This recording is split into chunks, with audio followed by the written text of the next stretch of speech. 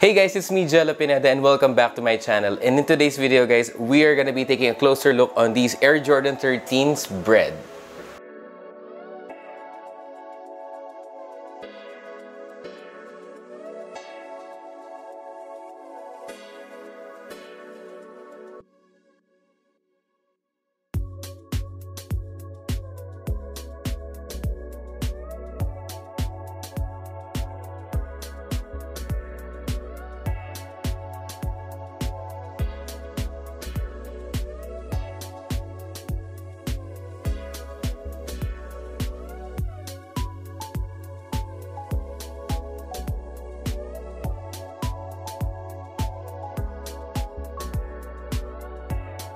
Thank you so much for clicking on this video today, guys, and I hope you are having a wonderful day.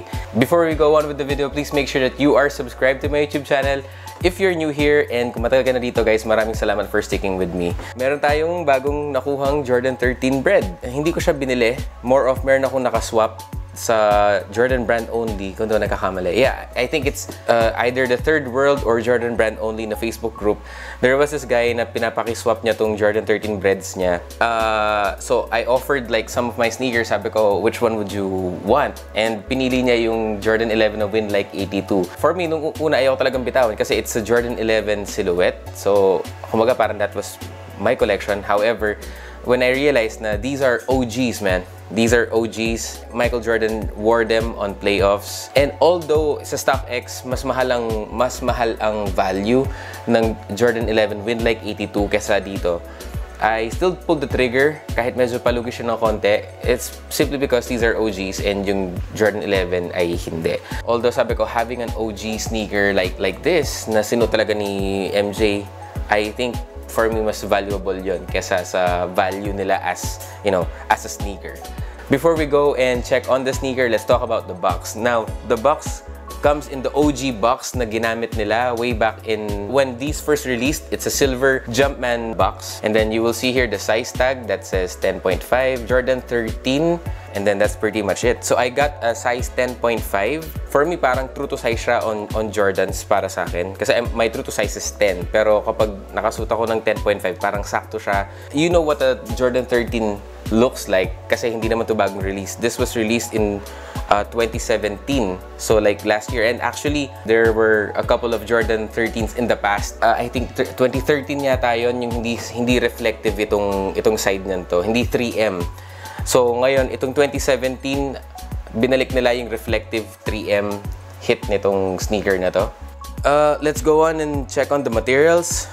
I don't have the yung dating Jordan 13 na BREDS to have a comparison, pero if you check on other videos, makikita mo na mas vibrant yung kulay nito than yon. At the same time, wala siyang 3M reflective hit dito sa mesh. So let's start off with the tongue. The tongue is a nubuck material in black and has a Jumpman logo embroidered.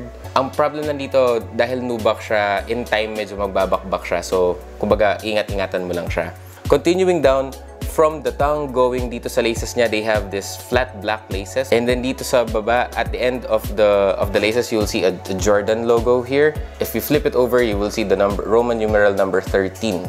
On the toe cap of the sneaker, you will see a tumbled leather in black. On both on the lateral and the medial side, you will see the reflective 3M mesh. Then moving down, dito sa mudguard niya, makikita mo na meron siyang red nubuck material wrapping around the sneaker from the lateral side, going to the back, and going dito sa medial side. At the back of the sneaker, you will see here that meron siyang hologram na 23 dito sa likod. These were designed na parang paws ng isang panther. And kung pag sasamahin yung dalawang sneaker, dito, mukha siyang mata ng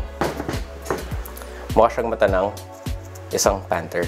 Yun yung pagkakadesign ni Tinker Hatfield sa sneakers na to. Let's go to the outsole of the sneaker. Makikita mo pa rin dyan yung traction pads niya, carbon fiber plate. Another hologram na Jordan dito. White traction pads dito sa likod.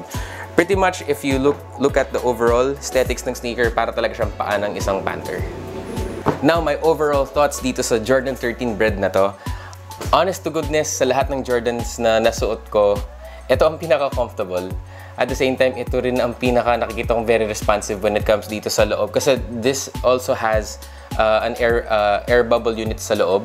It's very comfortable. You have a neoprene sock liner dito. For me, never ako nagka-experience na parang nasusugatan anywhere dito sa sneakers. Wraps around your foot. It has a very nice lockdown support. Although, ang hindi ko lang nagustuhan sa sneaker na to is yung material na nubuck dito sa side at nubuck dito sa tongue.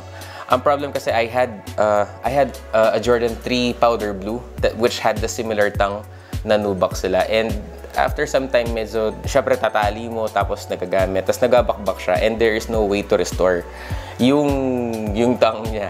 So at the same time, dahil dito sa side yung ano niya, yung nubuck material or parang suede nubuck material dito sa baba, syempre, di maiwasan kapag medyo umuulan, nababasa. And kapag nababasa siya, naninigas siya. At pag tumigas siya, it's cooked, man. Wala na. Medyo mahirap na siyang i-restore. Pero there are some YouTubers na they restore, na nakapag-restore na ng ganito. So if ever you wanna know how to restore this, I'll link some videos in the description down below. Ang pinaka-the best para sa akin yung kay Restorations with Vic Almighty, nung ni-restore niya the exact same pair. So anyways guys, tell me what you think about these Jordan 13 BREDS. Are you planning to cop them or do you actually have them? Iniispatan mo rin ba to sa itong sneaker to sa ibang Facebook groups? And if ever nagustuhan mo yung video na to, please go ahead and leave a like, and kung bago ka dito, please make sure that you are subscribed. So anyways guys, maraming salamat for tuning in today guys, and I'll see you on the next video. Peace guys!